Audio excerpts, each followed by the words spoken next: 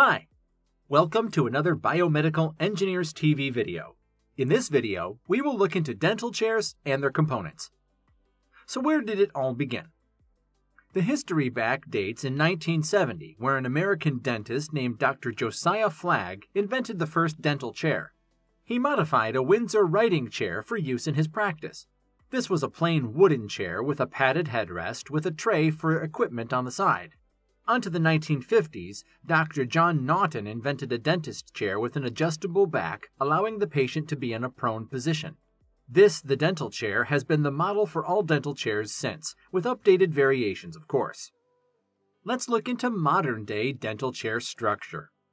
Dental chairs are a major fixture in any dental clinic because they are the center of a dental procedure. Because of this, dental chairs are affixed with various parts and components that will help make any dental procedure smoother and more efficient. In fact, it often seems like there are too many components attached to dental chairs. Let's look into those components of dental chairs. There are several components of a dental chair that it might seem overwhelming. However, these components are fashioned in such a way to deliver comfort, convenience, and functionality to the patient, the dentist, and the overall dental procedure. We will be discussing 8 of these components, namely dental light, dental chair controls, cup holder, spittoon bowl, air-water syringe, bracket table, and X-ray viewer. First, we look into the dental light attachment. The dental or operator light is used to illuminate inside the mouth or oral cavity of the patient seated on the dental chair.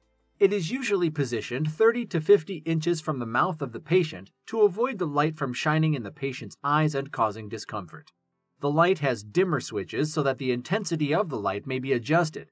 Protective barriers such as plastic wrap or aluminum foil are placed on the handles and the switches of the light.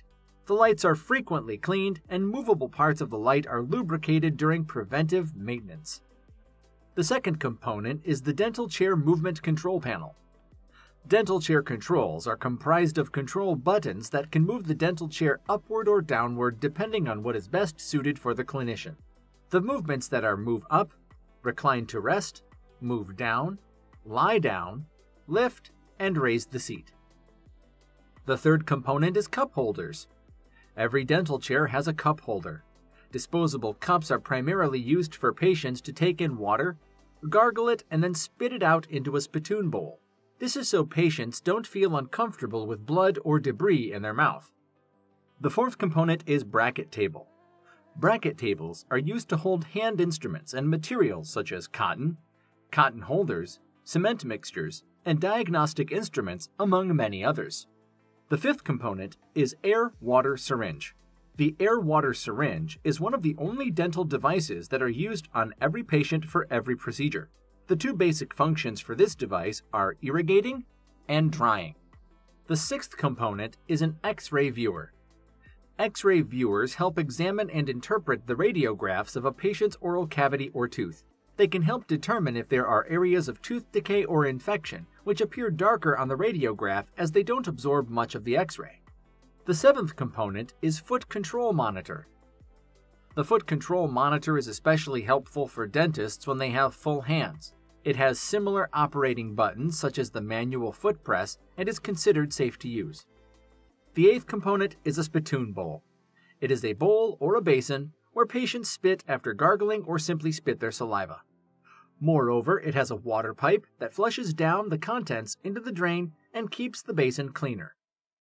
Now let's look into types of dental chairs. While Dr. John Naughton's design of the chair became what we more or less use these days, technological advancements have elaborated the same design into 3 new types.